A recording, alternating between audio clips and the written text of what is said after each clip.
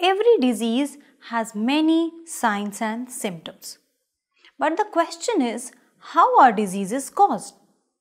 You might say that it is because of the pathogens, the microbes. But you should remember that every disease has several levels of causes.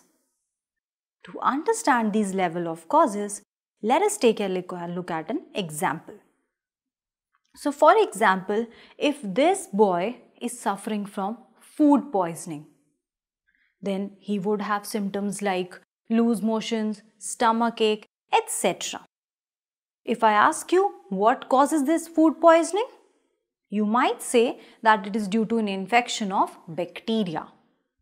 So the bacteria becomes the immediate cause of this disease. But now I have a question that where did this bacteria come from? We can say that this bacteria is found in dirty food. So this dirty food was consumed by this boy. Now a lot of boys, they have eaten this food. But how come only this boy got the disease of food poisoning? We may say that it is so because he is unhealthy, which means that he might have a weak immune system. Now because he is unhealthy, he might have got that disease easily, whereas the other boys could not. Getting more into it, I want to ask another question, that why is this boy unhealthy? What actually made him unhealthy? It can be so because he is undernourished, which means he doesn't get enough food to keep himself healthy. Another question comes, why is he not getting proper food? Why is he undernourished? We can say so because he might belong to a poor household. So, did you just notice that there are so many causes in this disease?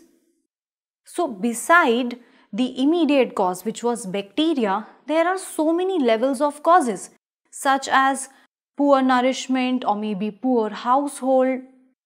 Although poor nourishment or poor household will not themselves cause this disease, but they become a major contributory cause to this disease. So in simple word, we can say that every disease has more than one cause.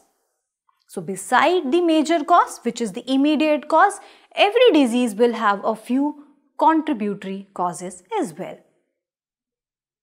Okay, so now there can be two immediate causes of a disease. The first are those which we know as pathogens or microbes. So these are those organisms which spread in the community and they spread the disease along with them. And hence these diseases can also be called as infectious diseases. So the first cause that we just see that occurs with the help of microbes, these diseases, as I said, they are called as infectious diseases. For example, like common cold, etc. But the question is, do all the diseases they spread from a sick person to the persons coming in contact with him or her? Not certainly. The second type of diseases are those which do not occur with the help of any microbes. So the causes of these kind of diseases, they vary, but they are not caused by any external factors such as microbes. They are usually caused by internal factors such as maybe due to the deficiency of nutrients or hormones, or they can occur due to the malfunctioning of any body part.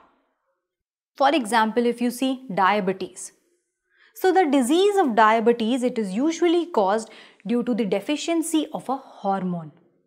Similarly, various diseases such as heart diseases, cancer, thyroid, etc., they all are caused due to intrinsic factors. There are no microbes involved in the cause of these diseases.